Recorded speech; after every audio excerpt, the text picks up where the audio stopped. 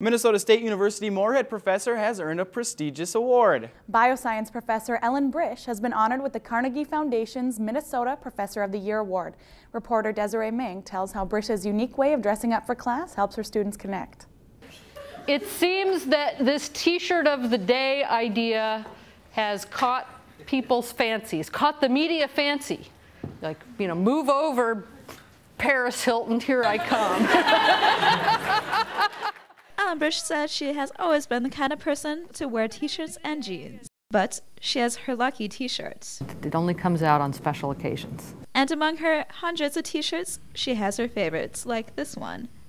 She even wears themed t-shirts for classes. So today I wore my favorite women's biology t-shirt. We're talking about reproduction.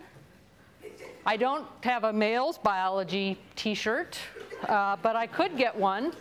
She began wearing them because it was a way to ease into the lecture as students arrived. Sometimes a difficult scientific concept is hard to grasp. And if the t-shirt can help make that connection, great. Brisch has either bought her t-shirts or her students have given them to her.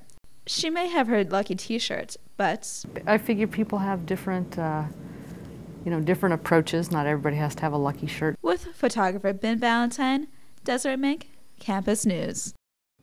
Brisch is only the 7th MSUM professor in 20 years to be honored with the Carnegie Foundation's Minnesota Professor of the Year Award.